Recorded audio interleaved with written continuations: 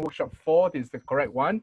We'll be talking about Ephesians 4 today, and the presenter for this afternoon is Lionel C. Lionel C is our presenter, and we're going to divide the workshop. This is how it's going to go. So I'm just going to explain a little bit, right?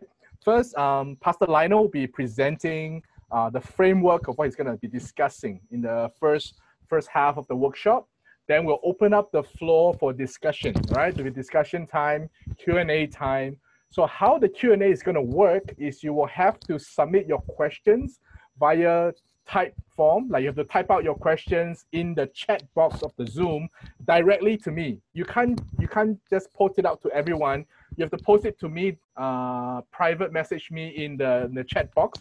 All your questions, I will collate all the questions, and then I will ask those questions on behalf of all of you to Lionel, and then we'll go forward from there. Okay, so just remember that we will have a short time of just presentation, and during the presentation time, I would ask that all of us mute our mic, so that there won't be any noise pollution. So your cooperation, your help is much appreciated. And so before we start, shall we have a word of prayer? I'll invite all of you to please bow your heads with me, and then we will pray. Let's pray. Heavenly Father, we thank you for bringing us here on this Sabbath afternoon to attend this workshop. Lord, we pray that your Holy Spirit dwell upon all of us, because only you can grant us understanding. Use Pastor Lionel, speak through him, but Lord, more importantly, speak to our hearts in areas that we are stubborn, in areas that we are refusing your conviction. So Lord, as you convict us, as you help us understand, lead us along the way of growth, because Lord, we want to be a more faithful disciple of yours. We want to follow in the footsteps of Jesus. In Jesus' name I pray, amen. So now I hand the time over to Lionel. All right. Hang on. Let me share my... Done. Okay. Can you guys see? Thumbs up if you can see the presentation screen. All good. All right. So today's workshop is entitled From More Hierarchy to More Missionaries. Now, just in the title alone, it is not an easy title. It's a title that will challenge all of us, especially if you work for the church, a lot to think about. And as I was going through this material again and again, a lot of things became clear, right? So I look forward to your questions and your discussion. This is not really just for your information.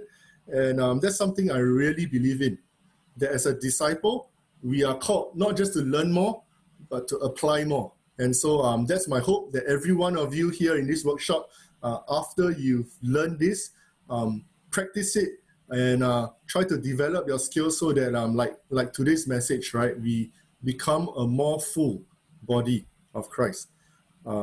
So let's start with our pain point that I preached about this morning, to 0.27% of our KPI. That is our current status. In Singapore, the percentage is 0.0006%. So we have our work cut out for us. As far as effectiveness is concerned, I dare say that we are not effective. We may have the knowledge, we may have something new and something fresh and something we have revelations, we have prophecy, we have so much to put on the table as far as the Christian church as a whole is concerned. But so little know about it, 0.0006%. And so today, table of contents, I'm just going to introduce APES, what it really means, go through the whole thing really briefly, and then I want to talk about some assumptions to have with regards to APES. What are the benefits? What are the challenges? So the ABCs, and then we'll spend some time with application. And that's when after that, we'll open the floor for questions. And so if you have a question during Q&A, so that's after the whole thing, you can just put a Q number in the chat, 1, 2, 3, 4, 5, and you'll be able to unmute your mic and ask your question. All right? So during the presentation, just message your questions to James directly. So without further ado, I'll begin. APES. What is APES? Well, APES really came from this part of the Bible, Ephesians chapter 4, 11 to 12, where because of this word some, is no longer understood as a laity and a clergy kind of divide. But if some refers to the full body, then that means all of us as disciples have some of these gifts. We may have one or two, but we will never have all, because only Jesus has all, manifested perfectly and fully. And so this is the context where it came from. And if you want to know more about this, you can pick this book up. It's called 5Q. This is actually our curriculum for church growth class in seminary. I think it's picking up in a lot of churches, not just in our denomination, but Christian-wide, right? This book is hotcake, basically. And the speaker is Alan Hirsch. He's not Adventist, but what we are sharing is not about Adventism. It's just biblical, right? And in the book, he talks about these 5 types: apostles, prophets, evangelists, shepherds, and teachers. So these 5. And like I shared earlier, the apostles are those that are really good in pioneering, and they can catalyze. The prophets are those that are really good at exposing weaknesses, flaws, sins, and they embody. What they want most is for God's will to be embodied in the church, in reality. And then the evangelists, they are amazing at inviting. You will be able to see some in your church, right? They can invite 10, they can invite 20 people, they can invite the whole class, they can invite all their colleagues. They are constantly inviting. They are able to move people along with a movement. It's just natural for them. And wherever they go, they create excitement. And then there's the shepherding. They are really good at nurturing. They're caring. They're nice. They will sit down with you for a whole afternoon. They'll sit through your problems with you. Those are the shepherds. And then there are the teachers. They are super good at just passing information down, repackaging information, reinterpreting information, so that it becomes digestible and easily understood. So these are the 5 archetypes, okay? And just to briefly explain, so apostles, extremely good at extending the gospel.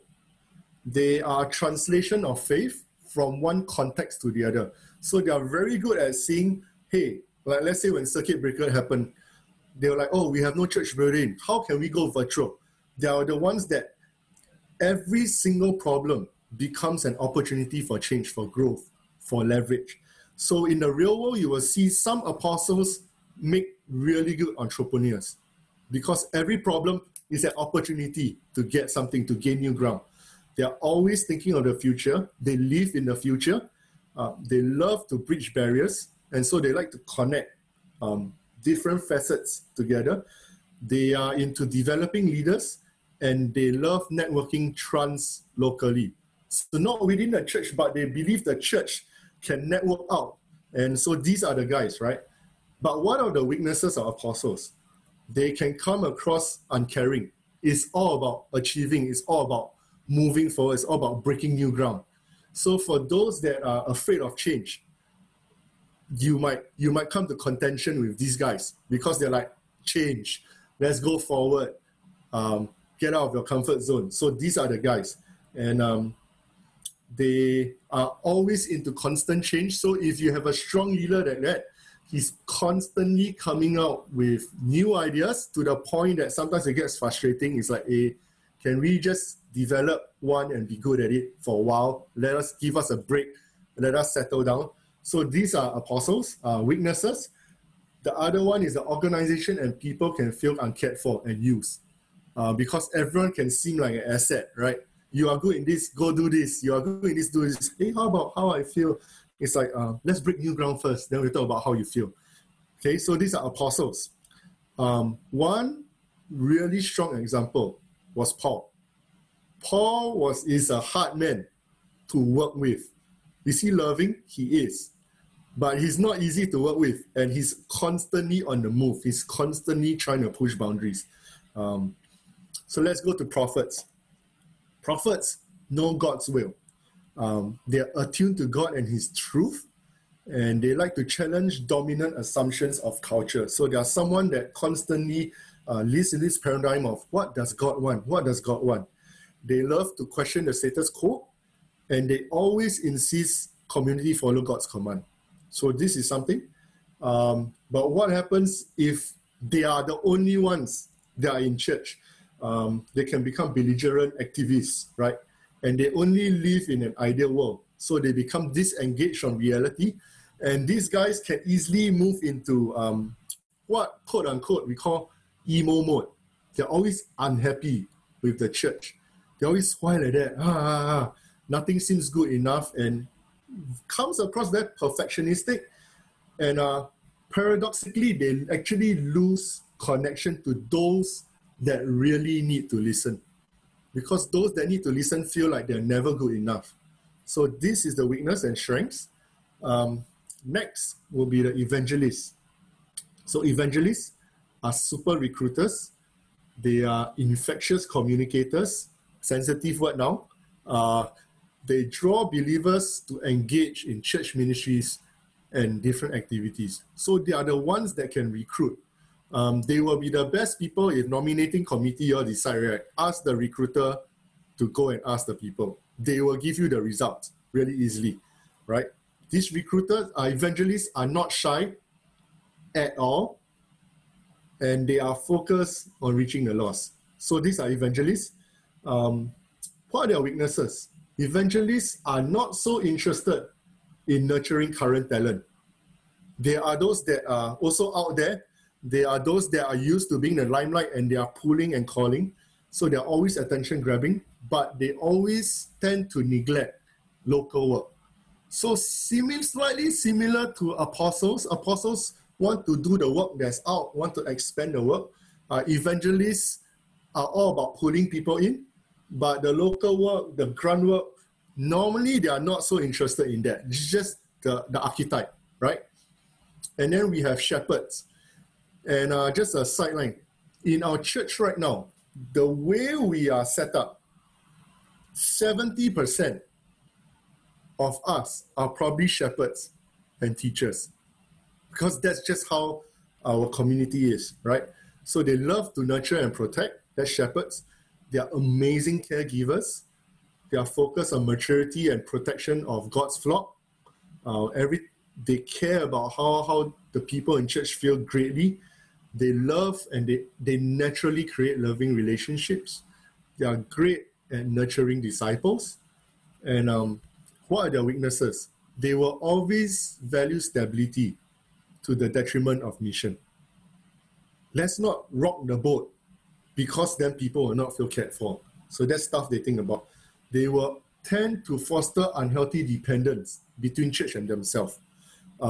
People that are strong shepherds, you know, when you have to put down a ministry to move to another, your heart will feel naturally a bit heart pain. So this is one of the telltale signs if you want to know whether you're strong in shepherding side, right? And next, teachers. They are extremely good at understanding and explaining. They help members be biblically grounded. So they are the ones that will challenge, hey, where do you find that from scripture? That's a good idea, but where do you get that from? They are guide when looking for wisdom. So teachers are really good when you need clarity on a certain thing, and they are great at constructing transferable doctrines. So they can repackage doctrines, not make it boring, and move it to application, teaching. That's also one of our strengths of the Adventist Church. We are great at teaching.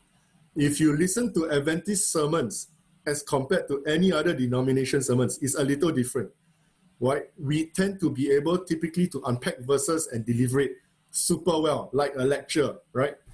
But what are our weaknesses? We fall into dogmatism or dry intellectualism. Our application is not as important as theory. We like to discuss about theory, doctrine. We can talk about it the whole afternoon. Application is not so important. And we fail to see personal or missional aspects of the church. So these will be the strengths and weaknesses for all the 5 types. And so this is a picture. When our church started, it was a movement. All 5 were present in our church. If you study our church history, you look at the profile of our church leaders and what they did, we were a movement and all 5 were together. But today is different. Our structure seems to be narrowed downwards, and teachers and pastors are the main proponents in our church today. So we have seminary that teach. I don't think it's just seminary. It could be pastors that's teaching. You know, you have afternoon classes, you have Bible study classes. Everything is a study. And then you have pastors to shepherd, to look after, to nurture, to mentor. That's it. And then you have the evangelists, right? Typically, if you wonder why evangelists always go personal ministry, something to think about, you know. Perhaps our hierarchy is not ready to cater to the giftings of an evangelist, that they know they will not stay in one territory, right? Their job is to go around and to help. So prophets, for a denomination that had a prophet, we sent her away to Australia. The General Conference couldn't stand her. So they shipped her to Australia. They're like, please leave us alone so we can build an empire. That was one. So everyone thinks they want a prophet, but trust me, you don't really want a prophet because truth hurts, okay? And then next, apostles, which is something that church planting is now into just a department in our church. James, what do you think? Yeah, I think it's true. Hi, everybody. Just a change of voice. I think that's the key challenge, I think, for the church right now. I haven't experienced different churches. Don't know about you, Lionel, that indeed, as you said, I think our church is very teacher-centric or pastor-centric. Even the pastor, even in the seminary we hear about, they like to define pastors as teachers more than pastors. And I think the scary thing for me as a pastor is that we're not only expected to be the pastor, the teacher, we're expected to be the evangelist, the prophet, and the apostle, all at the same time, every time. Is that your experience, Lionel? Yeah, definitely. So effectively, if we go back to the verse, right, we understand the verse that I will never have all 5 strong. No one of us will. Only Jesus has. Then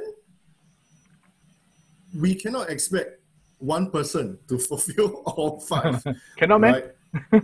and even in seminary, when we did our gifting, and later on I'll actually give you a link. You can download the APES gifting and you can do it for yourself. So you find out what your gifting is, and I hope you develop that strength, that gift that you have. 80% of our seminary were all shepherding and teaching. My hypothesis is that the evangelists, the prophets, the apostles, they have probably been drawn more into the corporate, more into the professional or the independent ministries or whatever you call that, right? They start out a company that helps churches and stuff like that. We see that, or they can create an affiliated missional program. But you will hardly see someone in our church right now say, I'm an apostle. I just go around planting church. I have not heard of one person yet. So that's something for us to think about. For this, I mean, while we're here at this slide, I don't want to just talk about church employment and church roles. I think within our own local church, we will see that teachers and carers are the most prominent ones in the church, generally. Those that are more evangelistic, yeah, maybe, but there are few. And a lot of them, especially in the young adult, when we did our young adult profiling, we have very little people that will be strategic, good communicators and stuff like that. They are the minority in our church right now. And perhaps, our church just cannot interest them. So if they have to develop their gifting, they will actually start to move out of the church. Like someone that's good in business, he might not start a Christian enterprise or whatever, he might be more drawn to just moving up into the corporate. Yeah. So So you're this saying, is so you're saying that our structure is limiting the manifestation of different gifts. Is that what you're saying? so. This is a very dangerous question to ask, Set James. you up right there. Thanks. Uh, I would say the question we have with our structure is this: God gives us the gifts. We don't get to choose, in a way, right? So the thought process should be, is the structure supporting the gifts? Or you can think of it from your local church. Is the way your church functions supporting the giftings that God has given to your members? And if you're a church leader, then ask yourself, are you asking the question, more often than not, how can the church support my member in becoming better and better and better at their gift? I think it should be that train of thought, rather than right now. I think sometimes we get caught in we will come up with something and then we try to get all our members to squeeze into that paradigm. Whereas the paradigm should be defined by the giftings, because we have the Great Commission. We are actually really clear on what the church needs to do. We don't need to redefine it. Yeah. So. Okay. So I'm interested, Lionel. What's your APES profile? My APES profile. Well, when I took it again, just because I didn't like it, but the answer was the same. My APES profile, my top is apostolic. My second is prophetic. And so when I look at church structure, like when COVID-19 happened, and I was telling James, did you know church planting has the lowest cost or barrier to entry right now because of COVID-19? You need a camera, you need a mic, you need lights, I don't know. That's all you need. And your congregation potential is the same as any other church, in a way. Think about it, right? Whereas pre-COVID-19, you have to think of renting a space, you have to think of a lot of things. So that's how the apostolic mind works. Prophetic, well, I don't justify. I think it just dawned on me that perhaps the problems that I see in our church just becomes more painfully clear. I thought it was just me, and so I keep telling myself, complain less, right? Stop being dissatisfied with what the church can do, and just learn to be satisfied, learn to love what we have, so that was what I've been telling myself for the past, since I was in ministry, so 10 over years. And then when I took that, I was like, oh, perhaps that is why. So James, what's your gifting? First of all, I'm gonna say it. So you mean your gifts are not shepherding and teaching? No, but I'd like to preface this. It doesn't mean I need to stop being uncaring. Sure. Or that. Yeah, but it's just not the first thought on my mind. I think as a pastor saying that, I feel like, endangered. But that's really not the first thing on my mind. The first thing when I see a problem is, how can we do better? How can we push further? How can we, develop a new ministry? How can we, is this ministry working? If not, how can we change it? So that's the stuff that fills my mind most of the time. Yeah. Right. For me, I'll share my gifting. My shepherding is actually my second lowest gift. So sorry, as that. My highest gift is evangelistic, and my second gift, which is very close, is teaching. That's my two top gifts. Again, shepherding is quite low in my list. So I'm like you. I'm not a natural, typical Adventist pastor profile. Yeah, and working with James in young adult ministry is very obvious.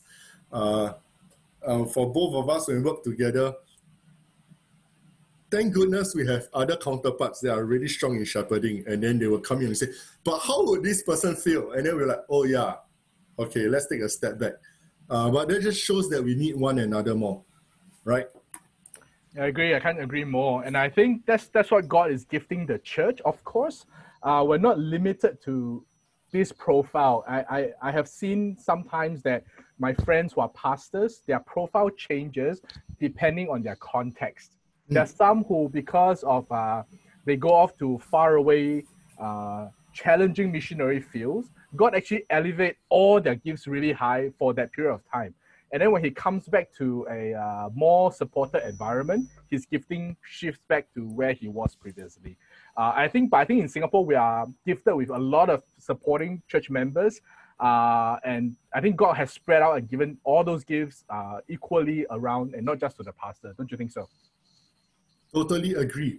And I think one of the key points is unlocking, and I think Gary is in his chat, right? When we grew up in youth ministry, one of the key things was empowering leadership. That's one of the things that I think is underutilized today. Empowering members to take up leadership, especially not just in roles, but in different aspects. You know, like, who's not cared for? Tell me, let's do something about it. Okay, so let's jump into assumptions, right? There are two assumptions.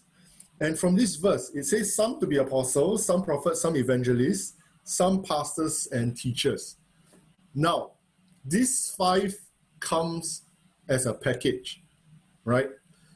You cannot say, I only believe in apostles and prophets and I disregard the rest.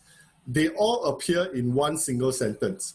So it's either we accept there's a variety of giftings and it's these 5, or we don't accept them totally, right? That's the first assumption. It's a package deal. And the second is made for the equipping of the saints for the work of ministry and to build the body of Christ up. That's the next phrase, edifying the body of Christ. So whatever your gifting is, right, it is to build the church up. If, I don't know who is in this group right now, but I know there are some that sometimes we tend to think God is calling me out to do something. But one of the ways to know that your calling might be a bit misaligned is if God is calling you out of the church to do something special. That is probably not the case. Because your calling and your gifting is to build what? The church up so that the body of Christ can now, we don't need to live in a Stephen Hawking kind of paradigm where the mind and the brain is brilliant, but the body is paralyzed and cannot do what the brain wants to do. You get what I mean? And so the whole concept of this gifting is so the body can truly do what God wants. God is waiting for us to grow and mature and to strengthen. So these two is an assumption. We need to remember that, okay? We don't accept all, and it's always for the work of the church, is to always further the mission, the commission, the work, basically to help the church fulfill its mission. So what are the benefits? The first is its holistic. Own self, check own self. If you go back to the verse, is the building of the body.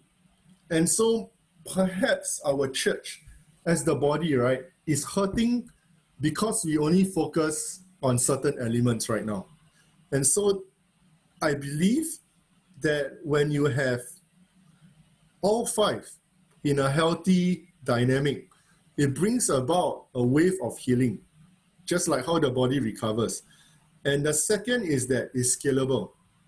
So if you understand this text, our body is also the temple of God. And so it's not just talking about the church, but it's also within ourselves. God wants this sense that, to actually experience and to do these 5 elements. So that's why I say it's not like we disregard your weaknesses, but there are strengths that you need to work on. But understand that they're all 5. It's not like because I'm not gifted in shepherding, I don't care about people anymore. That cannot be the case. Okay, so it's scalable. And why is it so important? It's because if the model of the church and the person, the disciple attending church and in the church is scalable, then you don't run into that kind of gaps where we have to think, how do we translate this person's gifting into a function in a church? It should become very natural when it happens in both levels. Okay? And just to show you what happens from a church level, when the apostolic strength is manifested, people see the church as an alternative society, a strong commitment to worship, prayer, spiritual warfare, holiness, justice, and incarnational witness, right? And then what is the social impact? The social impact is that we see a transformed society. We see gospel saturation. We see a church unified in purpose and mission. When the prophetic function is manifested in the church, we see the church as theologically consistent, missional, engaged in all of life, culturally dynamic, high impact, organizational, adaptive, scalable, and a church planting movement. Socially, what happens? We see a restored community living in covenant relationship with God, and there is a huge respect for God's presence. Evangelists, when they do their work, the church becomes an experience of good news. It is redemptive, it's infectiously evangelistic, culturally relevant, I think is a big one, and always hopeful, and people movement. And socially, we will be seen as a redeemed community. We'll be seen as a growing movement, a thriving society built on restored relation to God. And it's a grace economy built on sharing. So that's evangelistic. Shepherding, well, the church becomes a human community that is reconciled, healed, forgiven, and expresses itself in loving relationships. It will become a reconciled community, a loving community, and the reconciliation happens across race, gender, age, nationality, right? And there will be communion in Christ. There's this sense, very, very close sense of community. For teaching, the church will become a well-practiced community of learners with increasing self-awareness, understanding, and presenting wisdom for living well. And I think we are good at this. You can just from this, you know that this is one of our strengths. And we become a wise community. We become a kingdom of truth and loving God with mind, soul, and strength. And we have this. That's why we have such strong Christian lifestyle information and stuff like that. This is one of the strengths of our church, right? But what are the challenges for doing APES and living out APES? The first is discomfort. Callings will always call you out. That's the whole point of a calling, is to call you out. And then you will have to deal with sometimes personal trust issues. And the last is you will expect opposition. So to move from a paradigm, every time we shift to a paradigm, there will always be opposition. That's not how we used to do things, right? That is normal. Those with apostolic gifts are like, yes, we should push forward. But think about it, if 70% of our church are shepherds, the community and not rocking the boat is actually very important. It's actually a very important value in our church right now. And perhaps that, while it's good, could become a stumbling block if we overemphasize on it and not try to give a balance. Right? So these are the challenges. Discomfort, personal trust issues, and opposition. James, do you have any others to add? When we go through challenges, I think challenge is also like, is this true? Like, Pastor Lionel, I've gone through so many different kind of gifts. Is this just another one? I think that's the paradigm that we have to think about. But I think even in many years of just being in the church, the different gifts, I think at the end suggest one similar thing, that we are all gifted, and gifting should be the thing that's leading the church, not the private agenda, the plans. It should be a gift-based ministry, no matter which gifting you're talking about. And I don't think they actually contradict each other. I think if you really go into the next step, you can actually categorize some of our personal spiritual inventory under some of these specific gifts.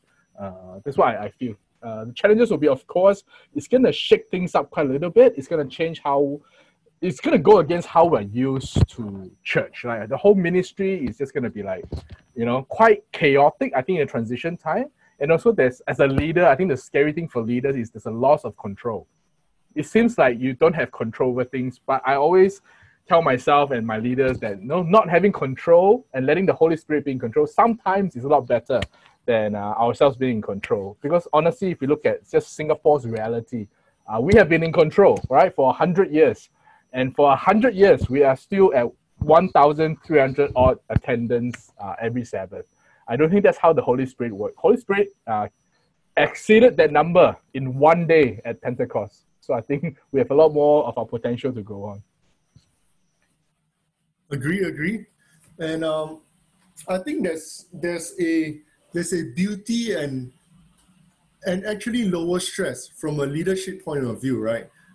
When you allow the Holy Spirit to determine who is good at what. Even from a mentoring point of view, all we have to do is try to hone that disciple's strength. Try to hone how do I make him as good as possible in what God has given to him. Instead of like trying to make him good at something so that he can run an engine, a mission, a program, or a paradigm of church that perhaps he's not passionate about, he's not interested about, maybe. But we keep forcing. And from there, I think once we accept that, we look at that, then there are opportunities, right? Because now we have the freedom to create ministries where we know for sure people are actually passionate about. Because they'll come to you and say, I'm passionate about doing something of this kind of ministry. Whereas right now what we do is we decide to do this kind of ministry, and then we sweep the whole church and we say, all of you, you're a member of this church, and we do exactly what Pastor Bayu preached about, right? We have to sometimes turn on the guilt trip button. Beep. You have been a member of this church for so long. Remember how the church helped you. Support the program. Thank you. That's how we run. And I think this is where, this is one of the key benefits of moving into this paradigm. So what are the applications of APES? I just want to recap these two assumptions again, all or nothing, and to help build the church. And so applications, number one, unity in Christ is foundational. So if your walk with God is not strong, don't expect your giftings to be manifested really strongly. Yes, God might give you talents. God might give you certain things that help you. But when it comes to spiritual gifting, it's a spiritual element, right? We're in spiritual warfare. So expect unity in Christ, your relational dynamic with Christ to be extremely foundational. And the second is, are you harboring a cherry sin? I think cherry sin is one of the biggest stumbling block to having an amazing ministry, especially for leaders. But I think everyone, now we are all called to lead in certain arenas in church, right? From this paradigm now. And second, start with where you are and what you have. I think this is not the time to like, hey, forget everything and let's start anew. You know, the beauty of this APES gifting is you might be a worship leader. It's got nothing to do with APES if you think about it. Some of the ministries you're in, it doesn't mean it's not important, but embrace your gifting. So let's say if you're shepherding, maybe you are called to be an amazing shepherd to your fellow ministry, your worship team. Care for them. Start with where you have volunteered. So if you're good in, let's say, apostleship, so you're innovating, then come up with new ways, to sing a worship song, develop, improve the system. If you're prophetic, you think about, hey, is this lyrics really what? Is it the best, the most suitable? So there are many ways to exercise your APES gifting, even where you are in ministry right now. I think that's the amazing thing. It's scalable, right? So start with yourself before looking to start an organization or a whole department in church. Okay, some of you might be, but I think the confirmation is if you're willing to start where you are, there's a good tempering of your heart, and the confirmation will come. And so that brings me to point number 3, seek confirmation. Your calling is not a secret that God is trying to keep. What that means is it's not something that only God knows and you know and no one else is supposed to know. And so it's not like that. There will be confirmation from the rest of the church. Say, hey, I see that you're really good in this. Why don't you try that? So there's always an affirming spirit within a church body. So these are the key steps for application. And this is the link which you can take the test. Let me see if I can open it. Okay, hold on.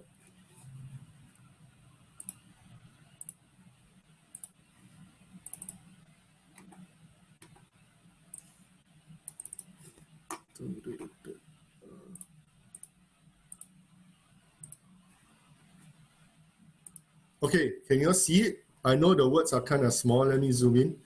So these are the questions, okay, that you will take.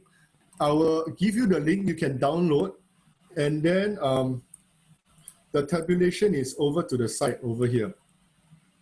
Now, this is the same form that we were given in seminary, okay? So you're not getting something I plucked out from the internet that looks kind of correct or something like that. This is what we did. And one thing I want to share is that I got the permission of my professor to share this gifting, okay? And it's adapted from the book. So please do not disseminate it out to everyone, okay? I will get into trouble with him. I promise him I will take it down after this workshop. So I'll leave the link active and the document there for the rest of the Sabbath. So please go in after this workshop, download a copy and do it. And after tonight, I will remove it, okay? Yeah. So this is how the Excel sheet works. You just answer often, sometimes, rarely, and then you'll come up with your total over here. So the highest one is basically what you're gifted in. Normally, we will take the highest 2. So you have a dominant and a supporting. So mine is apostleship and prophet. So that's my 2. Okay. So let me go back in. One. I know I've shared the link for everyone in the group chat, so they should have it. Awesome. Okay, so if you didn't get the link, you can take a screenshot of this, bit.ly/DC2020 APAS. Basically, that's it. Okay. If you have problems, you can contact me on my email. This is my email address. Okay, so you can email. I will send it to you. And finally, this is one of the other ones, which is discipleship groups. I think discipleship group is one of the best places to practice your APAS gifting. And not just practice your APAS gifting, to discover your APAS gifting. So as you journey through life together in this D group, right? I think we've talked about it a lot. You get confirmation from people who walk with you through a journey. So they don't just see one facet of you, but as you continue to share your life holistically, they get to give you one of the best perspectives, the best judgments about, hey, could you really be this? When I received the call for pastoral ministry, I rejected it. I was like, that cannot be true, right? But when I shared it with my close friends, which was my D group equivalent, they're all like, yeah, we saw it coming. I was like, no way, you know? But that's where you can get the best confirmation. That's where you can share. And because this is a new paradigm, I think it's so important for us to walk through life together. And I'm doing chapter 1 now with a new group, 5 of us. And in lesson 5, it talks about unity in Christ as one of the topics. right? And we are supposed to help one another. So D group, if you want to join, this is the link over here. Join D group. So I've come to the end of my presentation for the workshop. And for the rest of the time, I'll open the floor up to questions and discussions. Okay, first, Lionel, there's a request for you to show the slide for A and P again. Okay. Yeah, just for a moment so that people can have a look at it. A and also slide P for APAT. Okay. Thank you. Juana. In the meantime, just the questions that maybe that's been brought out, that we're gonna just talk a little bit. Can those of you who have questions, maybe you can message if you have a question, put 1, 2, 3, 4 on the chat, then we'll see by the sequence. But anyway, there's a question that maybe I'll sum it up is it possible that we can nurture some of these gifts? And some were more naturally inclined, or God gifted that to us as who we are. Is it possible to nurture another gift intentionally? What's your understanding, Pastor Lionel? I think it's a yes and no. It's not like because you're not gifted in it, you can never be good at it, right? Like, I mean, just talk about shepherding, which is a big thing in our church right now. I'm not shepherding doesn't mean I cannot try to be nice, and I shouldn't continue to work on that. But it just means the first thought in my mind is really to move forward and to push forward, is to innovate. So I think yes and no. And sometimes I wouldn't hold too precious to my giftings, because like what Pastor James said, they can change based on circumstance and necessity and circumstance. So it's not a hard and fast rule, but generally, as you move along life, and if you're a young Christian or if you've not been in ministry for a long time, I encourage you, do this test, try out, but at the same time, tests are based on experience. So if you have little experience, right, your data is definitely going to be a little skewed. So continue to explore and to go out there and to, and do the test again. If you need a test again, let me know, but just don't distribute it, all right? So this is A and P that I have over here. Is this a slide that person was looking for? I think so. Okay. Yeah. Okay, so there's also another question about corporate mission and individual mission. I will actually ask that you, this is like sorry, I'm stealing your workshop to promote mine. I am actually talking about this specific question in my workshop next week.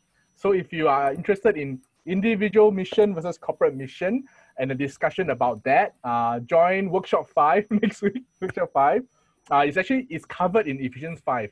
And I think that's the amazing thing. Paul is kind of like the Holy Spirit inspired Paul, that he's reading our mind. Because as we read chapter 4 and what you've presented, the natural question comes. And the question that's being asked, some of them are actually going to be answered in chapter 5 of Ephesians, which we'll be sharing next Sabbath morning and in my workshop next week. So don't worry, hang in there. We'll talk a little bit more about that and definitely answer the question about the corporate and individual.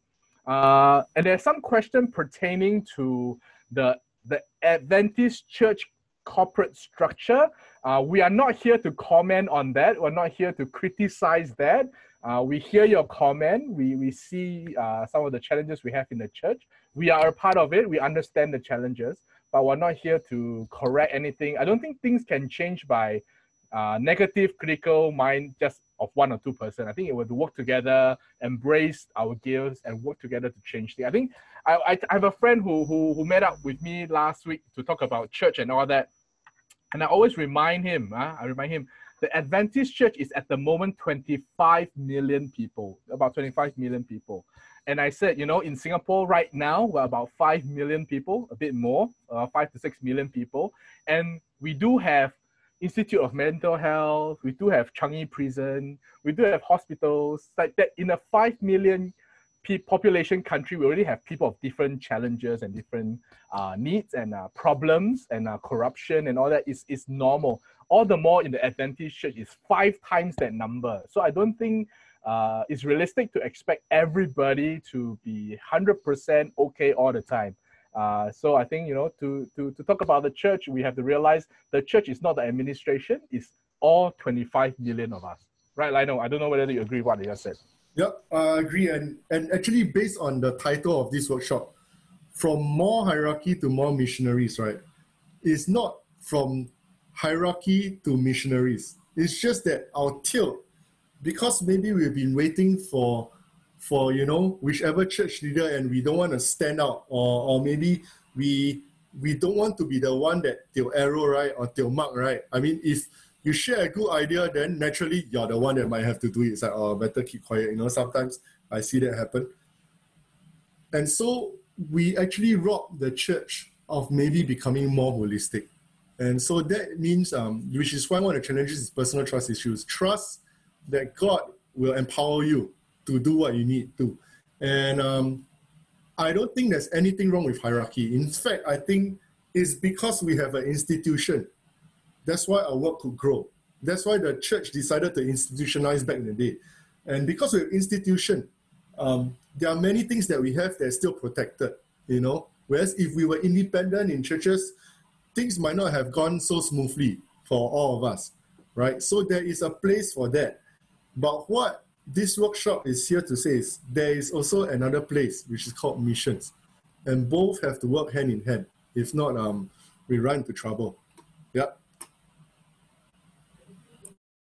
Amil, sir. There's another question here that say, what if that your gifting clash?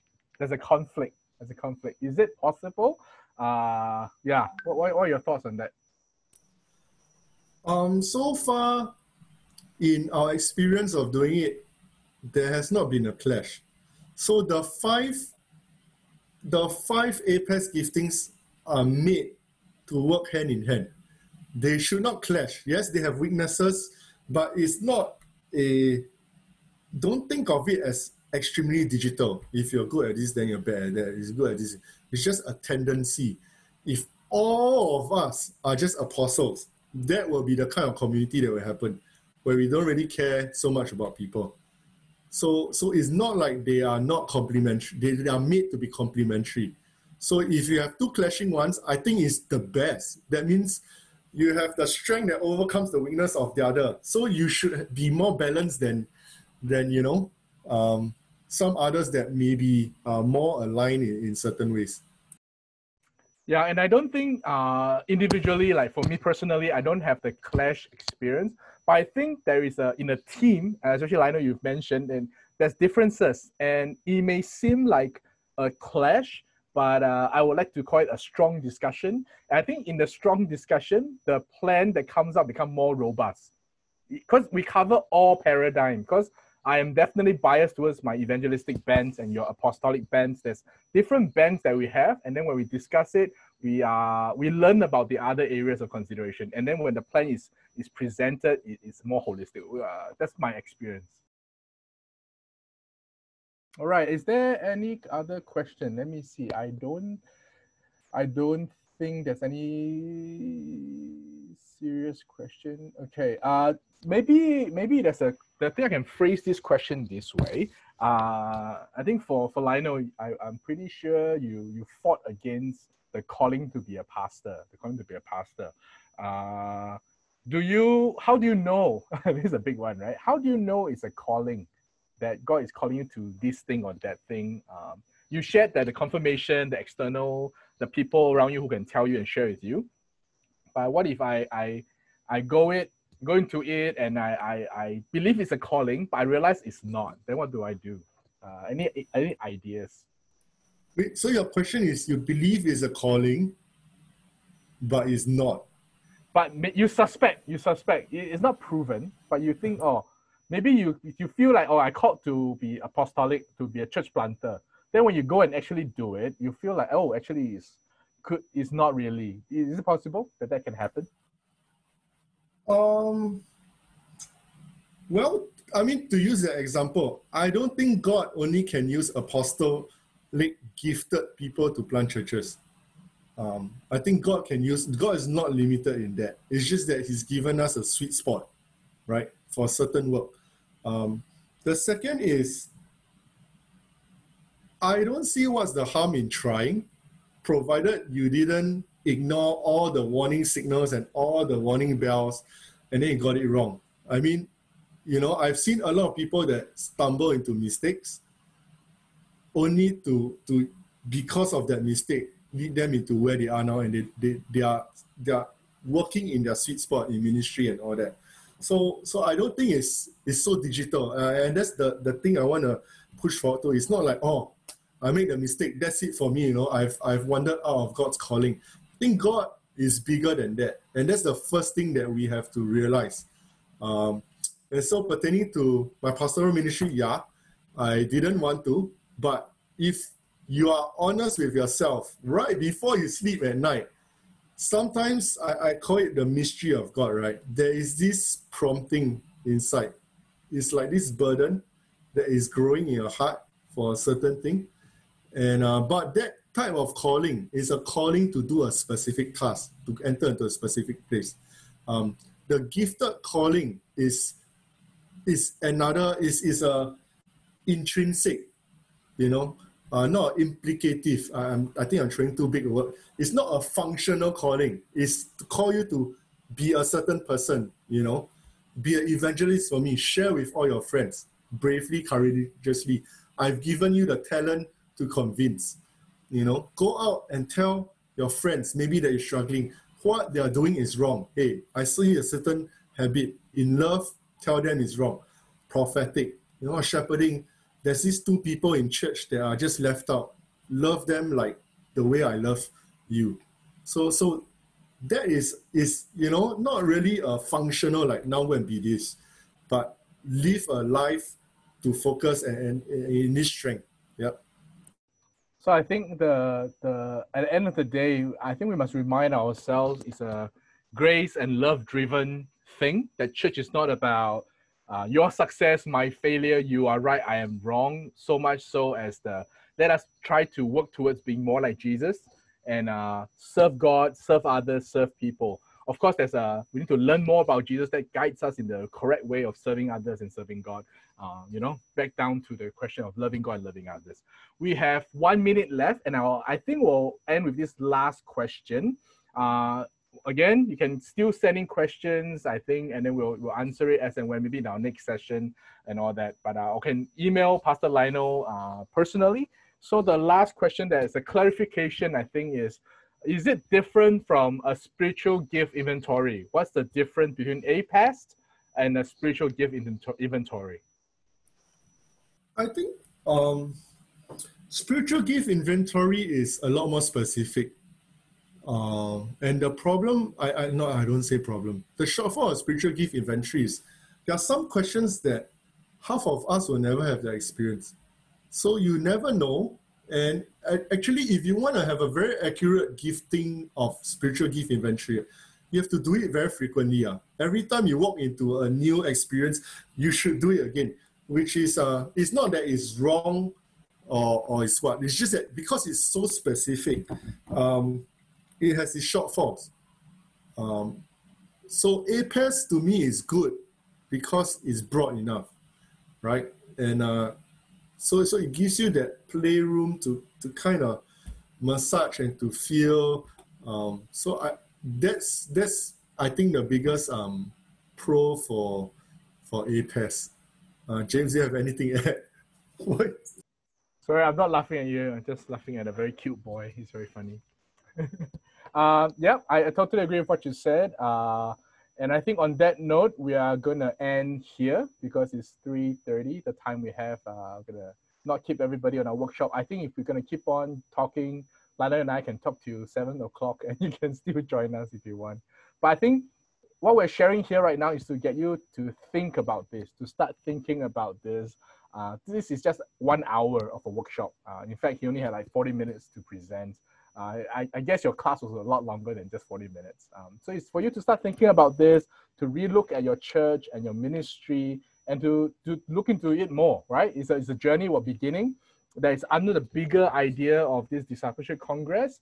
And again, I want to re-emphasize that you can start experiencing using all these gifts, all these tendencies by participating in the D group. I think that's a very good place to start. Shall we end with a word of prayer? And I'll get Lionel to pray for us. We'll close us with prayer. All right, shall we pray? Our Heavenly Father, we thank you for having us, for having you, Lord, as our head and our leader and our God. And more than that, we just feel so privileged and honored that you have called us into partnership with you, Lord, for your mission on earth. As flawed as we are, as sinful as we are, Lord, you have still given us gifts. And I just pray that for all of us here in this room, Lord, that as we continue in ministry, as continue to be part of your body, Lord, that you, and we take our APES giftings, that you will give us the courage, you give us the wisdom to develop this skill, give us the insight and the vision to apply it properly into our churches. May we work with our leaders well, work with our pastors well, Lord, that truly, Lord, that as we look, as we enter into a new normal, Lord, as we look at the pains of this world, that our church can truly be your body, Lord, that, where you call us to go, we'll be full, we'll be strong, and be matured enough to enter, Lord, and to truly bring about a wave of healing, of restoration, and to share your good news in a much needed world today, Lord. So we thank you for everything. We thank you for this amazing Sabbath that you have, Lord, that you've reminded us of so much, and that you are there with us all the time, Lord. And we love you, and we thank you for everything. In your most precious name we pray. Amen. Thank you for joining us. Have a good rest of the Sabbath. Thank you. Again, reminder that this video, this workshop, and the workshop of the other workshop that you missed is all available as recording on our SAC YouTube channel and also our Facebook. Take care. Have a good day. See you guys. Happy Sabbath. Happy Sabbath. Bye. Bye.